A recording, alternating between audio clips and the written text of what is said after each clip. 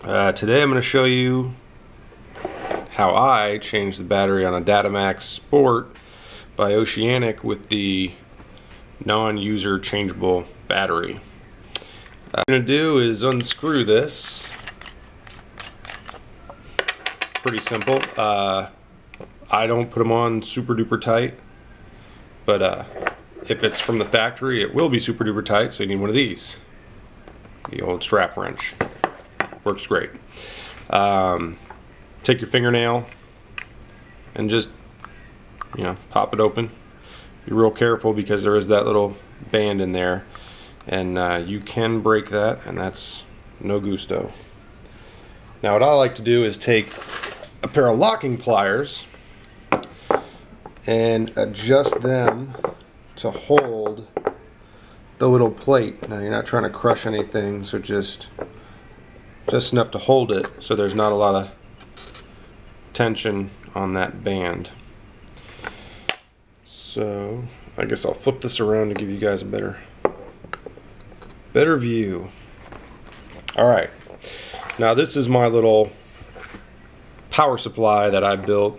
It's pretty simple, just a 2 AA battery holder with positive and negative alligator clips, and that'll supply 3 volts, which this battery is 3.6, so it'll have enough. Yeah, put them on like that. That's pretty good clamping power. Okay, so you got them both connected. You want to take like a little screwdriver or whatever, and then push down on one of the terminals.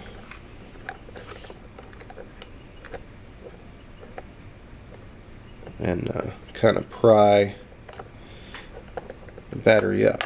Got it.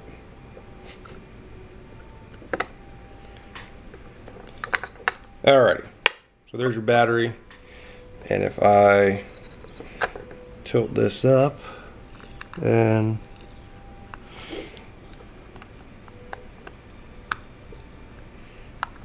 push the power button, you can see it goes into the self-diagnostic mode. And it starts counting down, and then it'll jump into surface mode. Okay, and then you can either run to the store now or grab your battery that you already bought and install it in the same manner but reversed. So just plop it down in there, make sure it's fully seated, take your alligator clips off.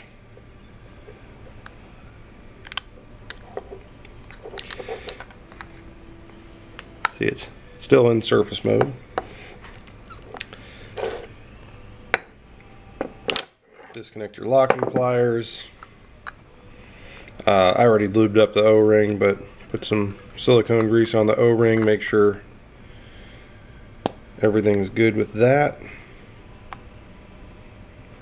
You might want to inspect the threads on this clear part here for any cracking. That's been known to happen. Surprisingly though, it won't leak. Or, well, the one guy I knew that had it crack, his didn't leak. Then you screw it on, get it tight, and there you go. That's your battery replacement for the non-user replaceable Oceanic dive computer. The battery, this unit was made in 02 of 93. The battery that I pulled out of it was from 92. So when I would turn it on, it would try to go into the self-diagnostic mode for maybe a second and then die.